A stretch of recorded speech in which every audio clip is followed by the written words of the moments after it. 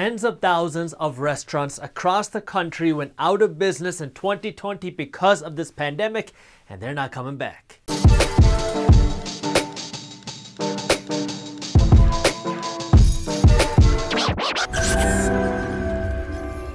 What's up, everybody? I am Jaspreet Singh from theminoritymindset.com and welcome to The Minority Mindset. Cities across the United States are losing some of their favorite hometown foods because shutdowns and social distancing measures are making it impossible for some restaurants to stay in business. This restaurant crisis is especially painful to me because I don't drink, I don't smoke, I don't go to bars or clubs, but I love going out to eat at restaurants. That's my version of going out. Me and my friends had this thing before the pandemic where every single week we would go out to a new restaurant, we'd hang out, eat, laugh, and try new foods. But ever since this pandemic started in March, me, like millions of Americans, have not been going to restaurants. For the first few months of this pandemic, I did not eat out at all, which had its benefits because I was saving a ton of money on food, and I also was eating pretty healthy because everything I was eating was home cooked. Then by around August, I started going back to restaurants, not to eat there, but through carryouts. And now every once in a while, I will eat at a restaurant, but it's not the same. I know it's not just me because we have so many major chains around the country going bankrupt. CPK, Sizzler, Bravo, and Ruby Tuesday have all filed for bankruptcy. Restaurant bankruptcies don't just happen in a bubble. They have ripple effects, and I'm going to be talking about them today. But before we do that, I need you to do me a quick favor and smash that thumbs up button below, because the way the YouTube algorithm works, if you don't smash that thumbs up button, then YouTube is much less likely to show you and other people our financial news and education videos. Between March and August, more than 100,000 restaurants closed their doors for good because of this pandemic, and we could see 85% of all independent restaurants shut down for good over the next 6 months to a year. Here's how restaurants work. Restaurants are in the business of making delicious food. I don't know how appetizing that looks, but let's assume that that's some delicious food. Restaurants are in the business of making food, and the median cost to open up a restaurant is $275,000, assuming that you're not owning the building. That's a lot of cash, and a lot of people who are opening up restaurants don't have an extra few $100,000 sitting in their bank account to open up a restaurant and have cash in the bank to support their payroll costs for who knows how long until customers come in. So if you are starting a restaurant and you need $275,000 and you're like most people, what are you going to do?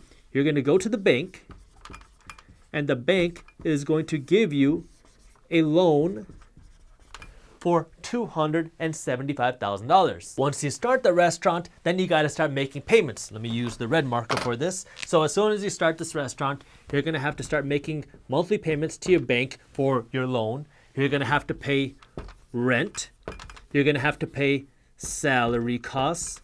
And you're going to have to pay your suppliers for food, because if you want your vegetables and you want your meat and you want your Coke, you want your Pepsi, and you want your ketchup and your mustard, that's a cost you have to pay to suppliers. So every single month or every week or however you're doing it, you're going to have money going out to all of these different costs. The amount of money that you're paying here to your suppliers and food depend on how many customers you have coming into the restaurant, because if you have a lot of happy customers, let's make them very happy, draw a mustache and a beard and a turban, of course. If you have a lot of happy customers coming in and they're ordering a lot of guac, you're gonna need more avocados. If for some reason your customers stop coming in, maybe they stop liking your food, or maybe there's a pandemic and people don't wanna come to your restaurant, or maybe because you have social distancing measures you need to keep so you can't sell as much food, if there are less people coming into your restaurant and eating, so let's put an X here, then yeah, you can reduce how many supplies you order. Maybe you won't order as many avocados, maybe you won't order as much ketchup, whatever, but you still need to have some because you need to have fresh vegetables, you need to have fresh food, so you can't reduce it completely, but you can reduce this a little bit.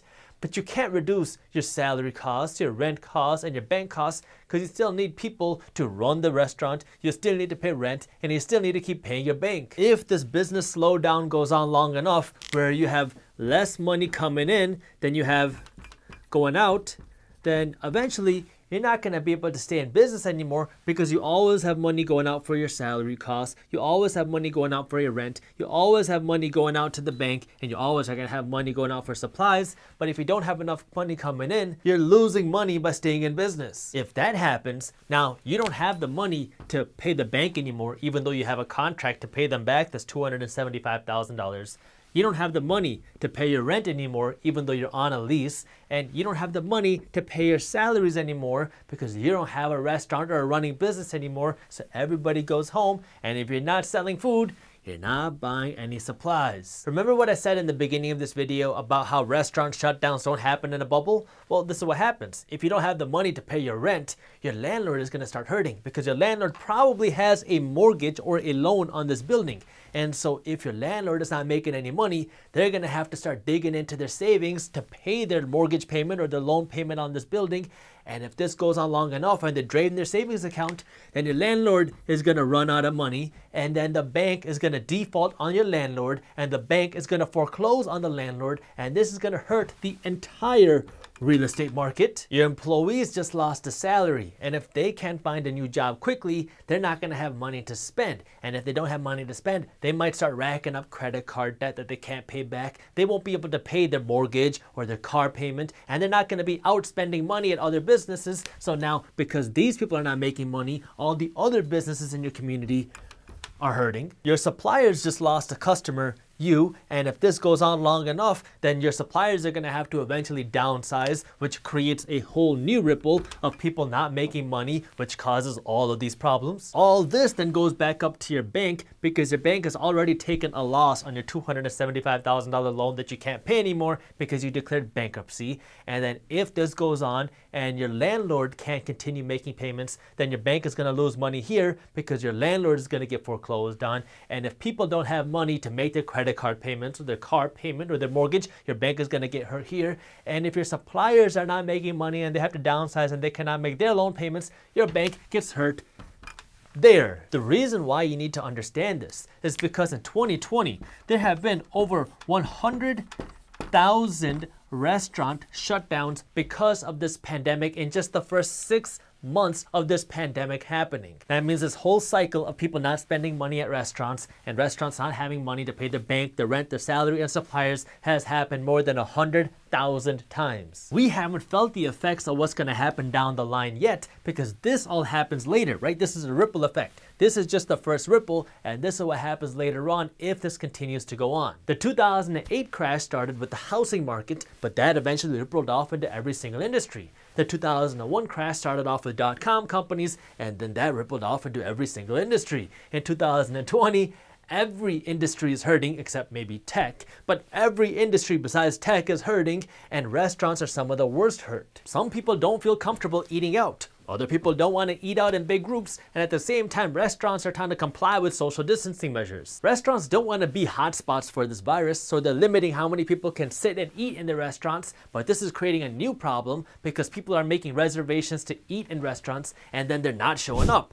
It's gotten so bad that some restaurants are actually thinking about charging you a no-show reservation fee. Now, before I get into what this all means for our economy and what you need to know, if you are interested in staying up to date on the top finance and business news like this, the Minority Mindset has a free finance and business newsletter called Market Briefs, where our team breaks down the top finance and business news, and then we show you how this news affects your wallet every morning, Monday through Friday, with our free newsletter. You can subscribe to our free Market Briefs newsletter by clicking the link up here or by clicking the link in the description below. By the way, our financial news emails are separate from our financial education emails. According to Yelp, the majority of small businesses that were temporarily shut down because of this pandemic are now permanently shut down, with restaurants being the hardest hit. Remember, restaurants require you and other people to go inside and eat inside of the restaurants, which means restaurants depend on how much money people have and this pandemic. So the question we have to ask now is, how much longer will this economic crisis last, and how much longer will this pandemic last? It honestly feels like deja vu because the UK is starting starting the lockdowns again in England because they've been seeing an uptick in this virus, and so to combat that,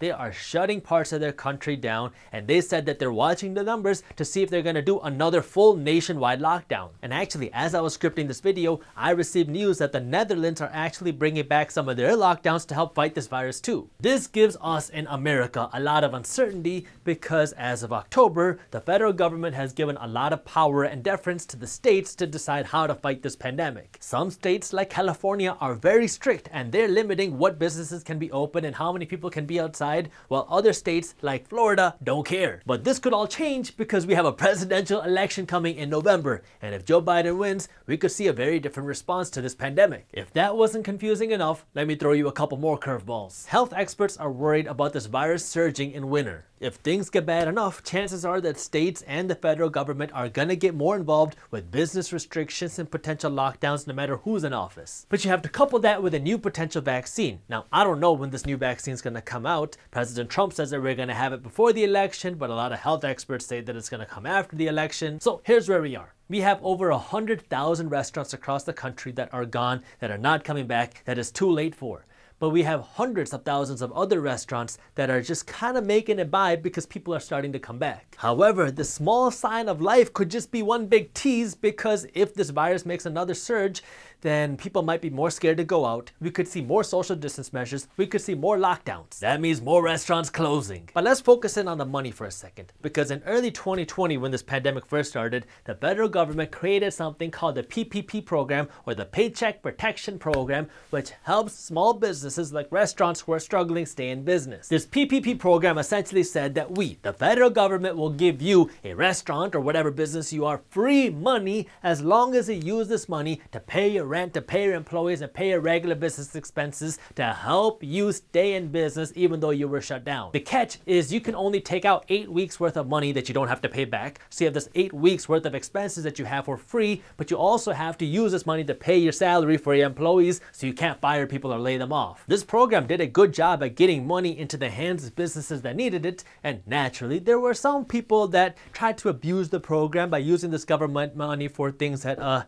let's just say are not business related. Now, this PPP program expired in August. That means if you are a small restaurant that's hurting now, you can't get more free government money. And if you were able to qualify for 8 weeks worth of money in August, that means your money is running dry in October. That means small businesses like restaurants are relying on people like you, customers, to survive. That means the future of restaurants are dependent on two things: this economic crisis, because if people don't have jobs, they don't have money to eat in restaurants, and this health crisis, this pandemic, because if there are more social distancing measures, or if restaurants are forced to lock down, then they're not going to be making any money. So if you're investing in the restaurant space, you need to really understand what's going on and to see how your restaurant is affected by this pandemic, because some restaurants really are not that affected because they do a good job with drive-thrus, or they do a good job with carry-out, well, other people in other restaurants don't. Now, before I let you go, I want to tell you that we have just completely upgraded our website, theminoritymindset.com. So if you have not checked it out yet, make sure you do that, because we have just completely redone the entire thing. It's got an awesome new look. That way you can check out all of our articles,